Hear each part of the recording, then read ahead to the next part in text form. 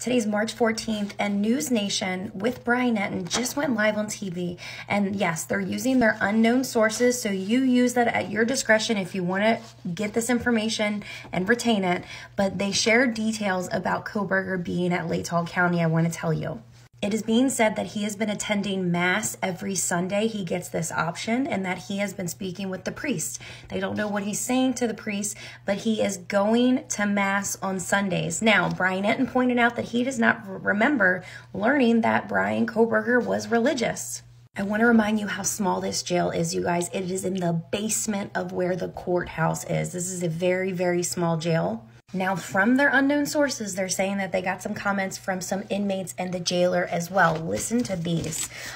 They're saying that there's like a group of people, the population, that come together and watch TV, right? Together. Now, Kohlberger is separated, but they're only like 30 feet away. He also has his own TV time, and they say they can tell when he's consuming his own press about this case. The way that his body shifts and the way he looks at the TV. They had made remarks, the jailer, saying that he walks past other people who throw out verbal hits and he remains very emotionless. They said that some inmate said his brows don't move and his mouth don't move and he does not say anything.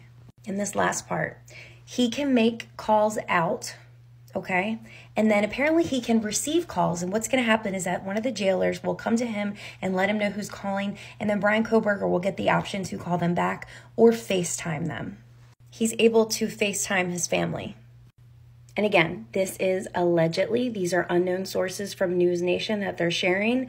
And yes, there is a gag order in place, all right, that restricts anyone basically with their hands in the pot from making comments, but it does not hold back from the media.